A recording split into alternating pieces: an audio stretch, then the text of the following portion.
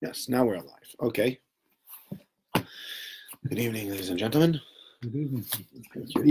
Thank you for joining us tonight. Okay. Let's see how much of this we can get through. Parasha Lecha is a very interesting parasha, a parasha that has many, many facets to it. Stories of Avraham Avinu, getting to know Avraham Avinu, what he was all about, what he stood for, etc., etc. And tonight, I'd like to speak about a few different things. Some of the things may be more political than the others, but let's see what happens. There is an interesting question that's asked by Nachmanides, by Ramban, at the beginning of the Sedra. We all know that there's actually a very famous story about Avraham Avinu. Avraham Avinu comes into this world. He starts to think to himself, there must be somebody that runs this world. It must be the sun, because the sun is the most powerful thing that he sees. And then at night, the sun disappears and it's the moon. It must be the moon. And the moon disappears and the sun comes back up, because, well, it can't be the sun or the moon, because they seem to be competing with each other, but neither of them seem to be very, very strong. So he moves on, etc., etc. And then at one point or another, he comes to the realization that it is HaKadosh Baruch Hu, that there is a God, there must be somebody that runs the entire world, and that being, that entity that runs the entire world, he is in charge of everything. Right? Again, when I say he, it's important to realize I don't mean he in the masculine. It could be she for the same. God is not male or female. I think if we were to say God was male or female, it's a misunderstanding and a total perversion of what God is.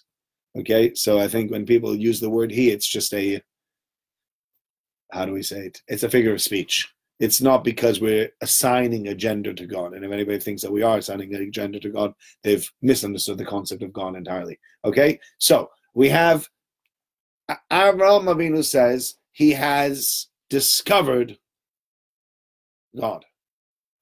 And he's in his father's house. His father had a big shop of idols, and he breaks every single idol, and then they come in and they say, what's going on over here? Why are all the idols broken? And Avraham Avinu says the reason these idols are broken is because, and he tells them the story, what happened.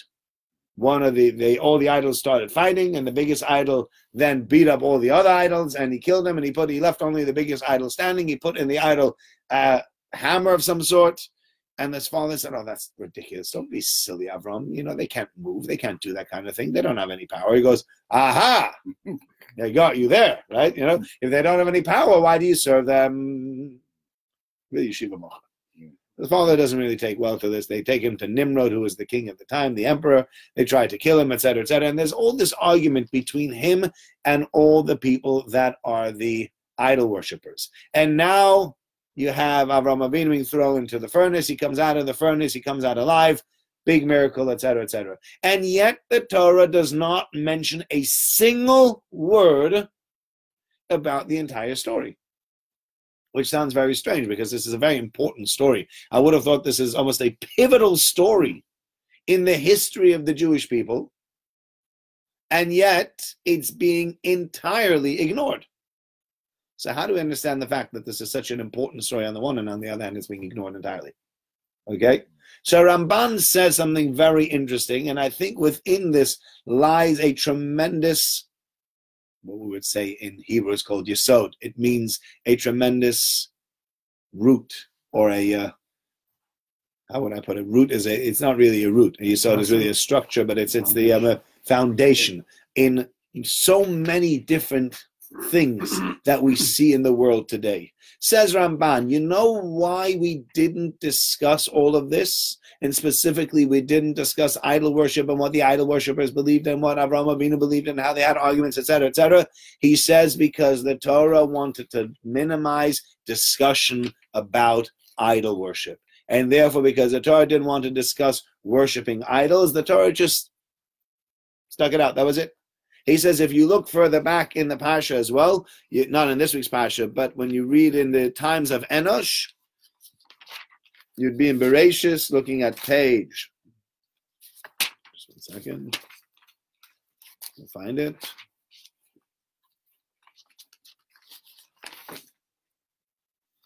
We'll be page 22. Because what we have is the story of Cain and Abel.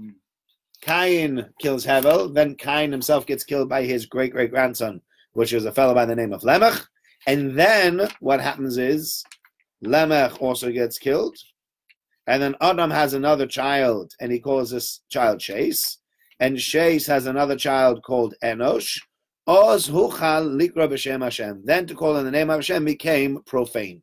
That's what he says. Meaning, people started worshiping idols. But he doesn't really speak about idol worship there either. He doesn't tell you what they did and how they did and when they did. It's just, by the way, that's when they started worshiping idols. So Ramban says, you know why? Because we just don't really want to discuss the subject. There's certain subjects we don't want to discuss. And I think it's really important, because if we speak about this idea, I want to sort of broaden this out about certain subjects that we do discuss or that we don't discuss. For example, I remember Rabbi Beryl Wein, who is my Rosh Yeshiva, he used to say that the first movie, he spoke about Hollywood. By the way, the people that made Hollywood were all Jews. The Warner Brothers and Metro Goodwin, there were all these different people. He had a book, I remember when he spoke about it, he said there were literally a whole bunch of Yidden. They all put it together. They were the driving force behind Hollywood. And they were putting out the movies, etc., not surprisingly. And what was the first movie with sound? If I remember correctly, that was the one. The first, pardon? Al Jolson. Al Jolson? Yeah. With what? What was he? Young Columbus, I think. The first movie with Charlie Chaplin. No, I think there was that with sound? Yeah, the first one. No, I thought the first one, maybe it was a color, first color one, I can't remember. No, there was, I think the first movie, at the time that he said, the first movie that came out that had sound was The Jazz Singer. Yeah? He was a cousin. That's on, Al Jolson, The Jazz Singer. There we go. Yeah? The first movie with sound was The Jazz Singer. What was the topic of the first movie in Hollywood with sound? What happens in The Jazz Singer? There's the elderly chazan, and he has a son who's married out, and he's very, very disappointed and upset about his son, and they've cut ties, etc., etc. And then what happens? Then comes Yom Kippur, and Al Jolson can't daven for whatever reason, and he's got nobody to take over. And whom does he call to take over? His son. He doesn't have anybody to take over, so he calls his son, and his son becomes the chazan for Yom Kippur. And that's the movie. What is the subcurrent of that movie? What is the subliminal message in that movie? Intermarriage is okay. That's the subliminal message. That is why this was the first. If you have Jewish people, and in this case, very secular Jewish people, that are running Hollywood, that can decide what they're going to put in front of their audiences, it's a tremendous power, by the way. Because the people that own media outlets are very, very powerful, because they can shape the ideologies, they can shape the thoughts of an entire generation. And so now you have all these people, and they're watching this movie, and it's all about intermarriage, and it's all about how in the end of the day, he needed this fellow, and yes, okay, yeah, he intermarried. He shouldn't have intermarried Nebuch, but he needed somebody to be the chazan, so he became the chazan. Right? And the more you speak about it, the more it becomes okay. And I was having this conversation with somebody who's he's the deputy headmaster in a school, in a very religious school, and they're having tremendous issues with Ofsted. And the issues that they're having with Ofsted is that Ofsted would like them to teach about protected characteristics. And they said to Ofsted, look, we would maybe teach about protected characteristics, but we don't teach about sexuality at all. We don't teach about men and women either. You know what I mean? This is a topic that we don't discuss. We don't broach it in a frum school. Not men and women, not men and men, not women and women, not transitioning, none of that. We don't speak about it. No, you have to, it's important, etc., etc. Right? Now, they had this whole conversation, and I can see where this conversation is going, although not everybody agrees with this.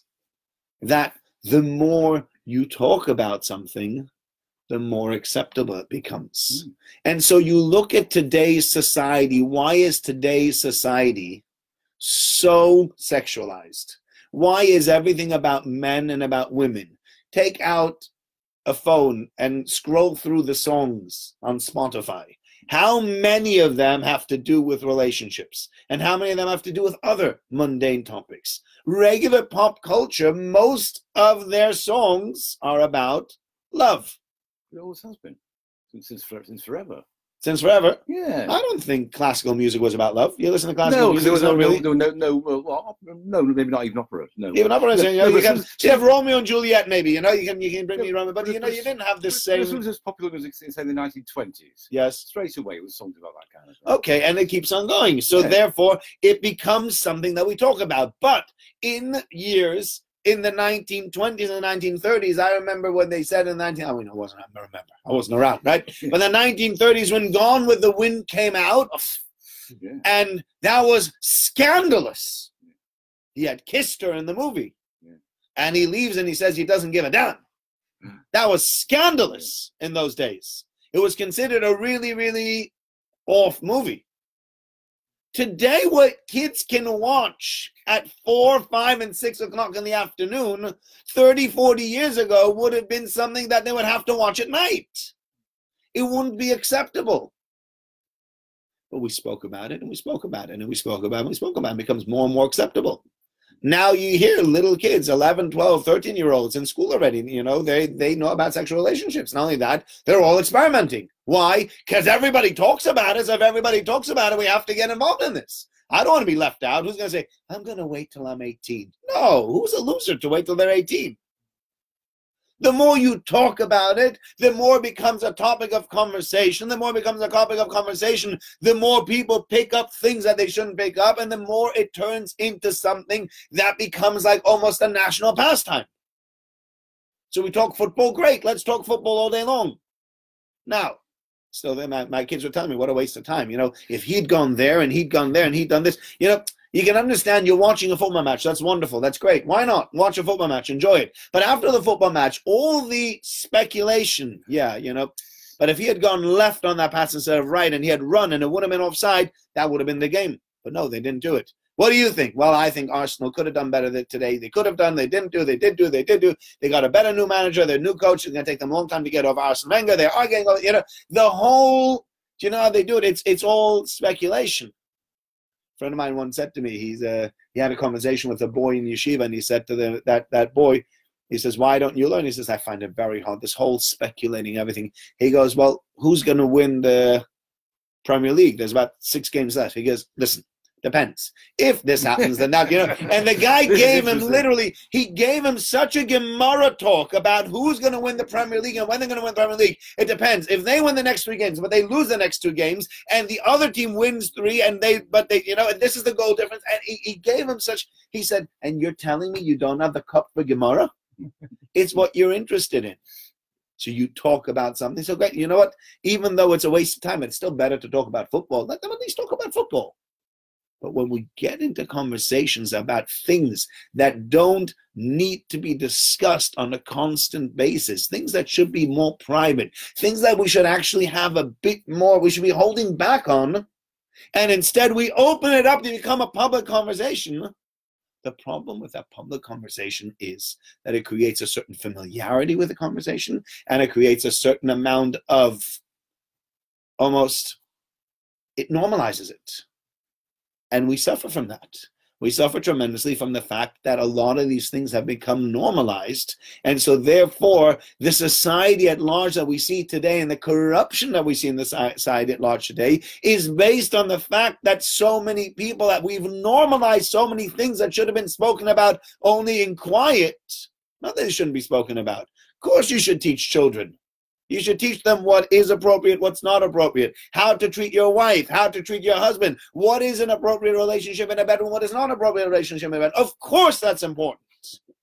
We as Jews, we were the first people to talk about sexual education because we teach them the halachas of nida, but we teach them also the halachas. Any chosna, any kala gets taught what it is and what it isn't. We've been doing this for generations. We're doing this for millennia, actually. So that they came on the scene 10, 20 years ago and says, I think we should bring it into schools. We're like, no, don't bring it into schools. We can teach it. We've always been teaching this stuff. It's important to teach this stuff. Just don't bring it into schools. What are you doing with bringing it into schools? That means the whole class is going, oh, this is what sex is all about. Let's try and figure it out. That's all it becomes. And the same with many of the protective characteristics. The more you speak about it, the more it becomes a normal topic, the more people think this is what they need to be in order to be normal. Somebody's told me that in a school, here in a local school, he says there are very, very few people that will tell you that they're straight. I'm straight, but I got 10% of this and I got 5% of that. Everything, everybody's a little bit this, a little bit that. They're cherry picking everything. Because we speak about it so much that, if I'm not a little bit that way, that must be weird. Something must be wrong with me because we're constantly discussing it. Why do we need to discuss it? It doesn't need to be something, you have whatever it is, especially in this case, in a very from high school. But they don't understand it. You're talking to the officer inspectors and they're like, no, you have to teach these things. But we don't teach this. We're not teaching any of this. We just don't think it's right for our children now to be having these conversations. They are not going to be engaging in any sexual relationships until they get married. So when they get married, we will sit down with them and we will give them the, sexual education that they need. But not now. Not now that they're 14. Why do they need to know at 14? So then they're not going to take on until 22.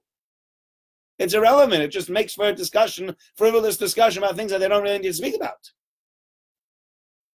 That's what the Ramban is teaching us. Certain topics, it's better just to keep away. You open up the can of worms, people start talking about, it becomes a conversation. Once it becomes a conversation, it's very, very hard to get the genie back into the bottle, and it's very, very hard to change people's attitude. And the conversation and the attitudes that people have are based on how many conversations they have about it. Okay? That's the first thing. That's felt very strongly about that. Pardon? It's interesting. Thank you. Yeah. Thank you. Appreciate that. Okay. Now, we have, the Parasha starts with the following, and this is a very, very important point. It says, Vayomer Hashem el Avram, Hashem says to Avram, Lech Lecha, go for yourself, from your land and from your birthplace and from your father's house, to the land that I will show you. What does it mean, Lech Lecha? So Rashi says, you should go for your own benefit and for your own good. And I think it is very, very telling that the first conversation to be had between God and Avram, because we've never had any conversations. This is the first conversation recorded between God and the first Jew in history, because Avram Avinu is the first Jew in history. Yes, there are conversations between Adam Arishon and God. Noah had conversations with God, maybe others, but this is the first conversation between the first Jew in history, Avram Avinu, and God. And what is one of the first things that God says to him? Lech Lecha. This entire journey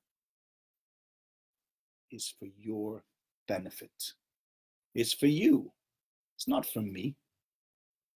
And this is such an important point in our entire view of Yiddishkeit. What Yiddishkeit is and what it isn't. Well, what's Yiddishkeit? God decided to punish us, to give us all these laws, to make our lives awkward. Can't eat wherever I want to, gotta go pray constantly, can't do things every Saturday that everybody else does. Why did God make it so awkward? If he chose us as, if we're his chosen nation, he should give us like free range. Do whatever you want to. You're my people. Take it easy. Kach be easy. Why not? The answer is we start off with this right from the start. Lech Lecha. The mitzvahs are there for your benefit. The relationship with God is there for your benefit. The entire world, this world and the next, is there for your benefit. And it's got to be that way because, logically speaking, God is, as we understand it, infinite. And therefore, if God is infinite, you cannot give him anything, because if he was lacking, then by definition, he wouldn't be infinite. Right? That's just regular, I guess, logic, God logic, as we say it. Yeah? And therefore, it can't be for God's purpose. We're not doing this for God. But rather, God said, I'm doing this for you. Well, okay. If this is for me, then how do I look at it? Lots of things I do for me that aren't such fun, but they're for me, and so I need to do it. Talk health.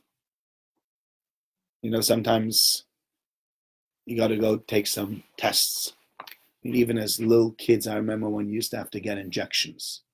You ever take little kids to injections? Oh, what fun. My wife always sent me to do the injections. There are certain things she says, this is your job. Go take them for injections. I guess I won't say I'm callous, right? She can't bear to see them suffering. No, she can't bear to see them suffering. And I don't blame her. You know, Baruch Hashem, she's a good mother. I have the same thing. Yeah. And so therefore, they can't bear to see them suffering. They said, you go. Not that I like seeing them suffering. But as a man, I'll sort of say, okay, you know what? I don't like seeing them suffering on the one hand. On the other hand, I know they need to have this injection. Okay, let's do it. Hold him down, hold her down. They're screaming, they get the injection, but afterwards they'll give you a hug and they'll come out and they'll forgive you and that'll be the end of it. Nobody's ever fallen out over an injection, right? Baruch Hashem, they get over it. And as they get older, it gets easier with the injections also.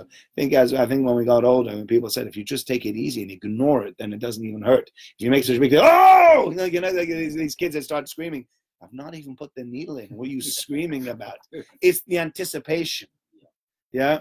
You know anticipation? I know with my kids, you know, if you tickle them and they're laughing, and then you go back for the next tickle and you go, oh, and they're already laughing just when you're doing this. Why? It's the anticipation of being like, and then they go, oh, even if you just get near them, they're laughing their heads off. Why? They're anticipating that laugh. So when you get near them, it goes. That's the same with the injection. You're like, oh, it's gonna hurt, it's gonna go. It hurts. Whereas if you say, okay, look, it's a little prick. Okay, that's what it is. It was a little prick. Sometimes it gets very uncomfortable. You know, as you get older, if they can't find your veins, they have to prick you plenty of times. Here, no, we can't get you. So it's not very comfortable. I'm not saying it's always going to be so easy. However, you take your kids to injections. Why do you do that? Why are you taking your kid and putting them through this awful ordeal of getting, here's a little kid, what do you want from this little kid? Why are you bringing him into this doctor surgery for some woman he's never seen before to go, boom? Well, how's that right? The answer is, why do we give our kids injections? We need to build up their immune system to be immune to certain illnesses. It's much worse for them not to be immune to these illnesses and, God forbid, to get these illnesses. That would be much, much worse. And so I say, I know it's going to hurt you, but I'm doing it anyway because I love you. It's not going to be always fun, but it's going to be for your benefit in the long run. And with mitzvahs, that's how it is. Sometimes it'll be easier. Sometimes it'll be more difficult. Not every mitzvah is easy. Not every mitzvah is fun. Shabbos is great. You know, you have Shabbos. Lo signov. Don't steal. That's not fun. If you know you could fiddle the taxes a little bit, you could do a little here, you could do a little there, and you make a lot more money that way. It's hard. Now, if you're not making a lot of money and the fiddling the taxes is going to make you another 20 pounds, so you're like, whatever, right? For the 20 pounds is not worth it. But there are people that own big, big businesses. And those people that own very, very big businesses, if they fiddle the numbers even just a little bit, it could be a massive, massive difference for them. And all they need to do is forget a little zero here or forget a little thing over there and hope that the IRS, if they do it well, that the HMRC is not going to catch them, and that's it. That's hard. That's already a real temptation for some people. I'm not saying I'm tempted to do that. I'm saying, but you know, I can understand the temptation and I can understand the difficulty in that. There are other things that could be difficult. But God is saying all this, it's not for me. It's not because I'm sitting here in heaven saying to myself, what can I do to get more out of these people? What can I do to squeeze them a little bit? What can I do to make their life a misery? I got it. Sitters. Fill in. The zuzah. This is just going to ruin everything for them. It's not what it's about. I said, this is for you. I'm doing this. I've created this entire system to be there to make your life better. And after a while, once you start getting into things and realizing how it works and what it does enhance your life. And you start enjoying, some people, they'll even start enjoying not stealing. They will, even, even without that temptation of thousands and tens of thousands of pounds. They'll still say, I like doing the right thing. I enjoy being honest. I enjoy doing it and not fiddling the taxes. Do I love paying taxes? No, I don't love paying taxes. But we all have to pay taxes. We all pay our fair share, unless you're called Amazon or Google. You know, yeah, we all pay our fair share. So that's what it is. You pay what you have to pay. But there's no price on honesty. It's worth it to me for that. And that is the other thing that we need to learn over here from Avraham Avinu. Lech Lecha. Go for yourself. In the first conversation, all the way through, this will carry you through any conversation you have about the Torah. God says the entire book is about your benefit, is about things being positive for you and you getting the best in this world and the best in the next world. Okay. Now we move on to the next pasuk. I will make you a great nation. And I will bless you. And I will make your name great. And you will be a blessing. Whatever that means, will you be a blessing? That's a separate discussion. So, what does it mean? I will make your name great, because Rashi says what happens is when you go on the way, when you travel, three things happen. Number one, it's hard to have children. Number two, it depletes your money. And number three, when you get somewhere else, nobody knows who you are. If you move to a new place, you might be a big macher in your old city, but if you move somewhere new, you know, if we moved to London tomorrow, you'd be a nobody. You'd have to build yourself up again from scratch. Find a community, find people that you know, make new relationships, make new friends, but for a while, you could be a nobody. Don't move somewhere. So God says, I see you're going to go somewhere else and you stand to lose something. You think you're not going to have children? I will make you a great nation. I'll give you children. You think your money's going to get depleted from the travel? Travel is expensive. Moving is expensive. All the expenses that come with it. And I will bless you, meaning I will give you money. Number three, you're going to go somewhere else. You're not going to be a well-known character. You won't be the Avraham Avinu that everybody knows. And I will make your name great. And you will be a blessing for everybody. Says, there's another Rashi, in another place, where Rashi says the following.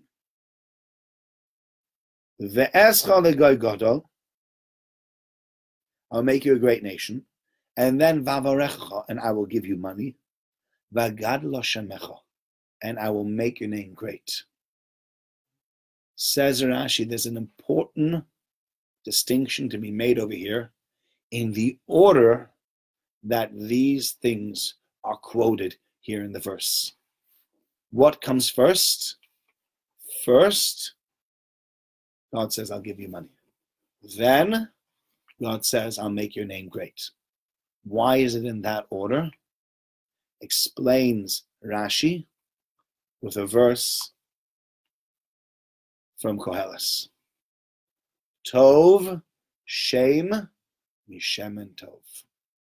It is better to have a good name than to have good oil. There's a bit of a literary play over there. Tov, Shem, Mishem, Tov. Sounds a little bit, you play around with words. So it sounds poetic, but there's a much, much deeper meaning there as well.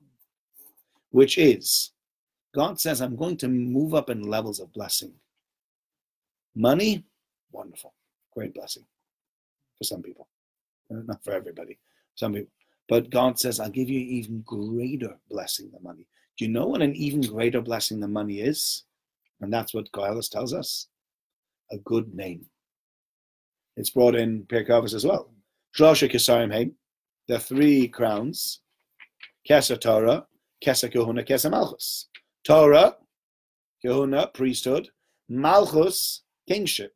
Which means not only there's two or three people that are kings and everybody else is not get to this mission. Nobody really has any connection to this mission. What it means is Keser Kehuna, when you speak about Keser Malchus, it means money. The crown of money. The Keser Shem Tov. But the crown of a good name, Oila al Gabe. It's even more important. And that's what he says over here as well. And what that means is the following. You can have very, very wealthy people. But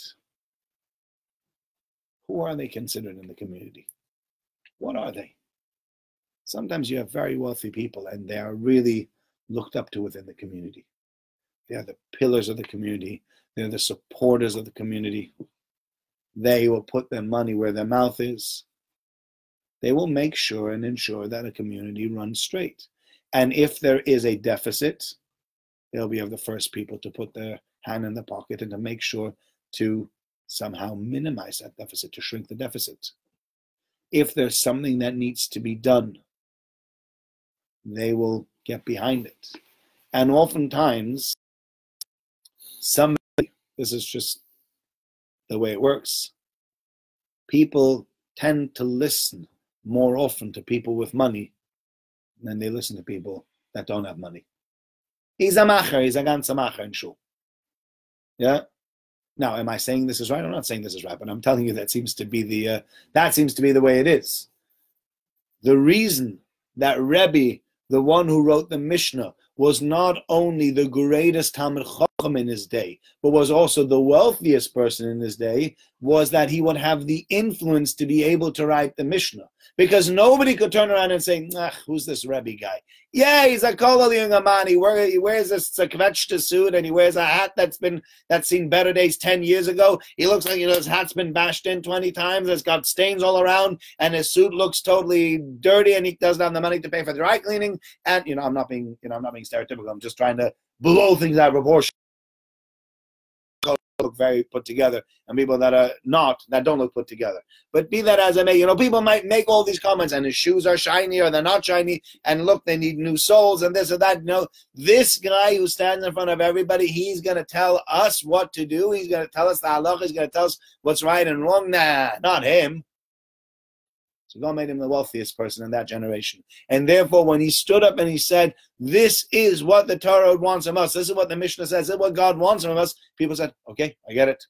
Nobody's going to get up and say, if he had money, he wouldn't write that. It's because he has no money, so he's writing he gets into this whole Torah thing, and he's being very self-righteous, etc., etc. If he understood business, he wouldn't have said all these laws. Oh, he understood business very well. He was the wealthiest guy around. He knew good and proper how to do business. And then he says, this is still the law, and this is still the rule. That's an amazing thing.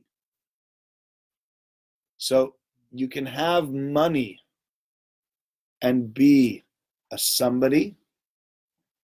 You cannot have money and also be a somebody. Now, I'm not saying that's what I'm saying. You don't have to be a wealthy person to be a mover and a shaker, to be a somebody, to be somebody important. You can be somebody with very little money, but still be somebody very important. They're not mutually exclusive. But what is important to mention is, if you have a choice, between money, no, just move over. Brian, we have one more seat here. If you have a choice in life between money and between a good name, make sure you choose the good name, because a good name is always more valuable than money. What's it going to help you? You'll have this massive bank account, but everybody thinks you're a mamzer. Great, wonderful, lovely. Nobody wants to associate with you. Nobody wants to speak to you. Nobody wants to have anything to do with you. Oh, do you know what he does? This guy reports people. He's a wuss, he's a this, he's a that. People make up all sorts of things about others. And if you don't have a good name, so yeah, okay, you might have money. You might be able to buy yourself a nice house and drive a nice car. Who are you going to share it with? Everybody thinks you're just a loser. It's more important, and that's what the Torah is telling us. It's such an important lesson. Again, God's giving you a level of, he's telling you, if you have a choice between two things, between making a big amount of money, but then being an outcast to society and everybody considering you a terrible person. Or on the other hand, you can make a lot less money, but you could be somebody important. You could be somebody that everybody looks up to. A name is something that's much, much more important than any money you can make.